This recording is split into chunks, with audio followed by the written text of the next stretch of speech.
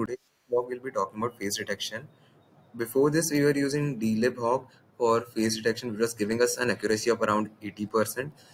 But that was being a bottleneck in our attendance tracker project since only 80% of the faces were being detected. The prediction that was given was only for the 80% of the students present in the class. That is 20% student, even though they were present, since they were not being detected, they were not being marked present. That's why we looked into improving the accuracy for face detection. This whole week we worked on exploring the different face detection models that are out there in terms of their accuracy and the cost, that is the amount of resources they used.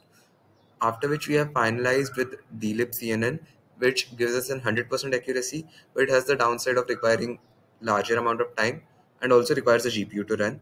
But since it's giving us 100% accuracy, we have decided to go with that. So for comparison, this cell was just standard installs that you'll be requiring, that is OpenCV and dlib. After that, we just have a few standard imports. Now this code right here is for dlib face hog detection. This one will give us an accuracy of 80%. It runs comparatively faster and takes up somewhere around 20-25 seconds to run. So if you just give it a moment. So post time skip wait here.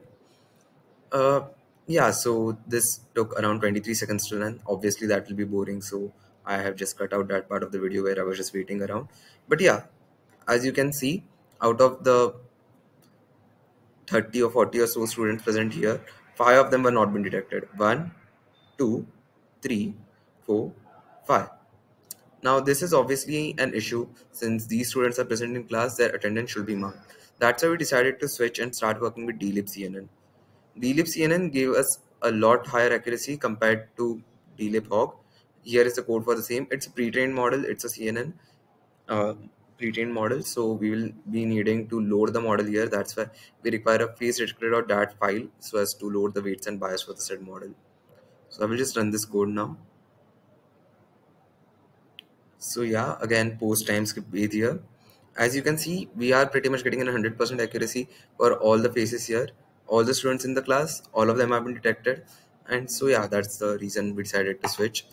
There were a few other models which are giving similar results, but their cost in terms of amount of time taken and amount of GPU RAM used was significantly higher. So we did not go with them and we just went ahead with this. So thank you for tuning in, guys.